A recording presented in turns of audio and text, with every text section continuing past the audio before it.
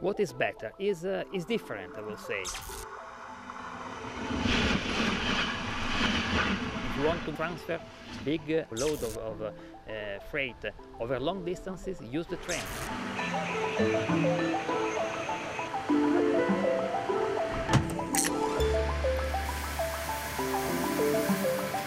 Avoid to congestion your road.